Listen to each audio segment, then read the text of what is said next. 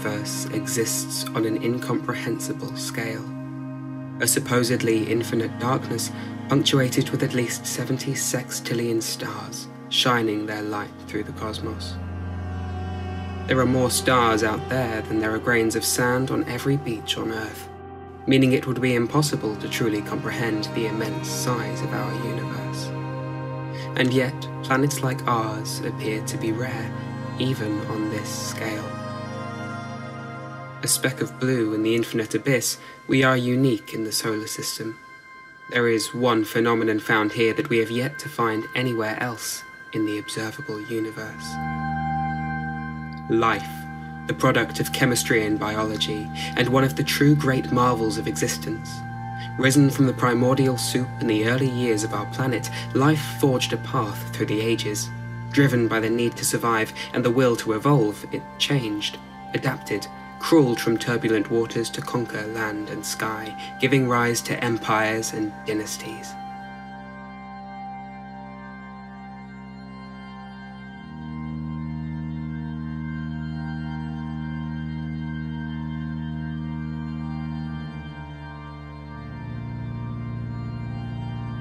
$3.5 billion years of evolution, with every step written in the rocks beneath our feet.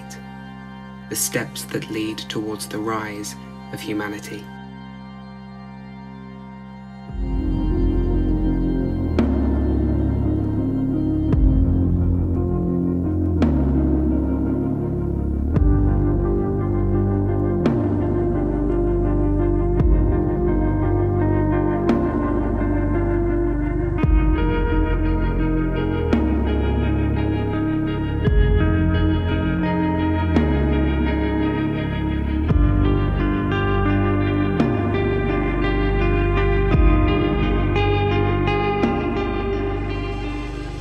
Life on Earth had humble beginnings.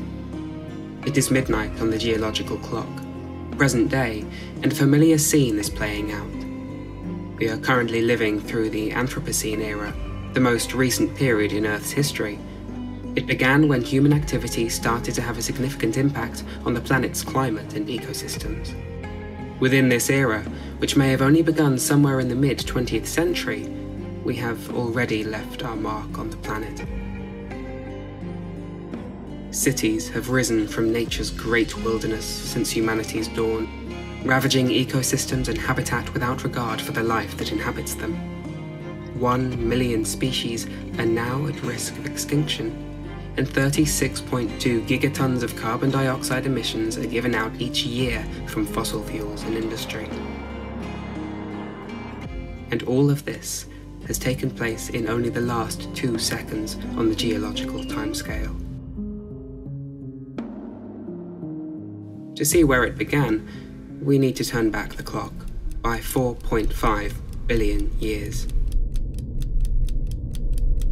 It's 12 AM when the Earth begins to form from the solar nebula. Small particles come together, bound by the force of gravity, into larger particles. Earth's rocky core forms first, with heavy elements colliding together.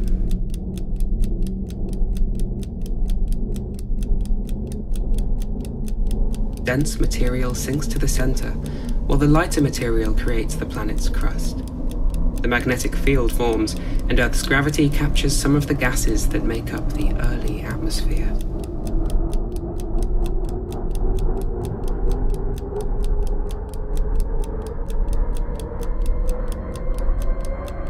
Several hours pass on the geological clock as the planet cools from a molten state.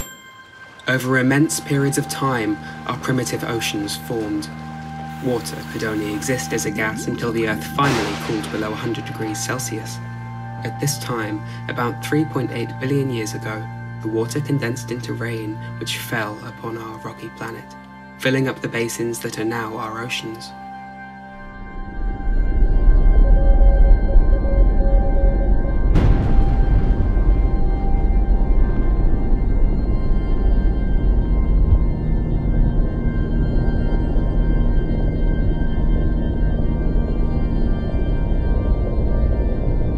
More than 4 billion years ago, the young Earth had developed conditions that allowed the generation of the basic building blocks of life: nucleic acids, amino acids, and lipids.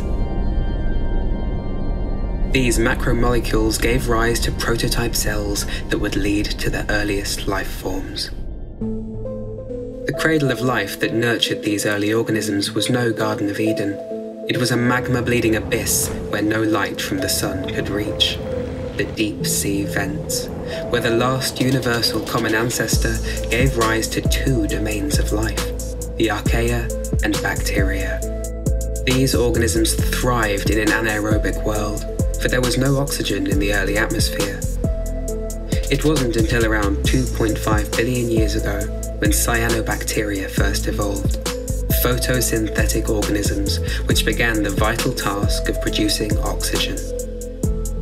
By 6 o'clock on our 12-hour geological clock, the atmosphere was oxygen-rich, a vital step in Earth's history which would enable complex life to evolve further down the line. The next crucial chapter occurred 2 billion years ago. Two microbes drifting in the deep sea vents had a unique interaction. One was an archaeon and the other a bacterium.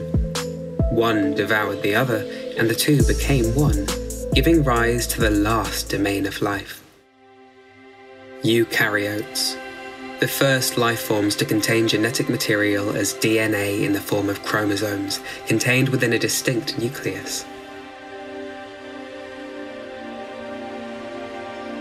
This interaction created the progenitor of all fungi, plants, and animals, as the swallowed bacterium evolved into the power-generating mitochondria, which all eukaryotic life forms depend on.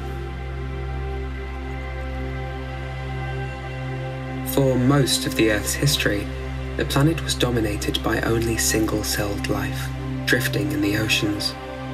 This was the Proterozoic period, a time which lasted for nearly 2 billion years, during which life existed only in simple forms. And as this period came to an end, the cell did something spectacular.